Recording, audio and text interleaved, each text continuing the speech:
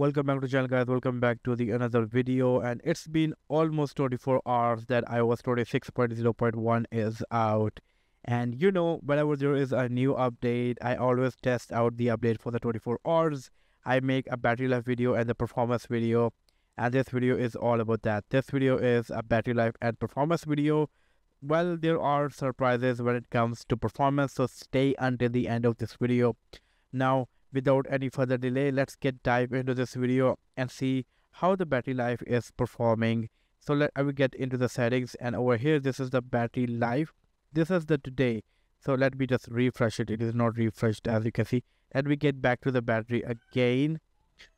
Okay, now it is on 10% view battery use. So this is the day. This is today. I use 92% of my battery life. I'm running iOS 26.0.1, as you can see. And for the 92%, I got 6 hours and 45 minute screen on time. Now this is a decent screen on time. This is a good screen on time. Now during this time, I use Netflix, TikTok, Instagram, WhatsApp, Threads, as you can see. The social media apps are my most used applications throughout my day. And now if I compare this with maybe previous day when I was using iOS 26.0, I used 93%. And I got 7 hours and 51 minutes. And today for the 92%, I got 6 hours and 45 minutes. So there is a 1% difference in usage, but screen on time there is a more than a 1 hour difference. Now why there is a difference and why I'm saying this is a good, still it's a good, because it's just 24 hours and iOS always take a couple of days to get stable. Now this stage on iOS 26.0 was like more than 10 days old. It was very much stable, very much stabilized, as you can see. And I personally think in the beginning, iOS 26.0.1 is giving this much time, so in couple of days it will definitely get better. It is decent one, but for now it is not as good as 26.0 was previously. But still, I'm expecting that this will become even better because it's just an early stage and iOS always take a couple of days to get stable. This is a really important thing for you guys to understand.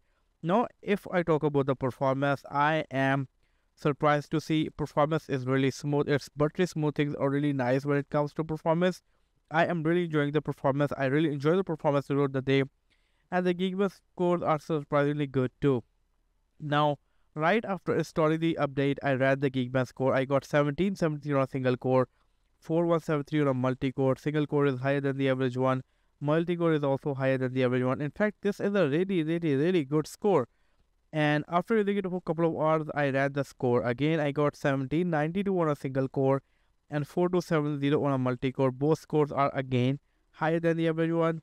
Well. These scores are one of the best. If I take you through all the scores, as you can see, for once I got 4200 last time, and that was on iOS 26 some beta. But I'm sorry, it was, I don't know where it went. This one iOS 26 some beta, and now it is even better. So these are the highest scores I ever got on the iOS 26. And it is because of the iOS 26.0.1 running on the iPhone 11. It is such a stable update, which is really nice thing, and I'm really happy with this. So in terms of performance, this is one of the best updates so far, and battery life is also decent. That will even get better in upcoming days. So this is all from the battery life and performance. Some of you guys were asking me what is new in this update. It's a double dot update. And double dot update is always about bug fixes, enhancement, or all those things. Apple did fix a lot of bugs in this update, and they also bring enhancements, as you just saw. So overall, in usage, this is a good update, and I think you should go and install this update. Well, I hope to catch you guys in my next video. Until then, take care. Peace out.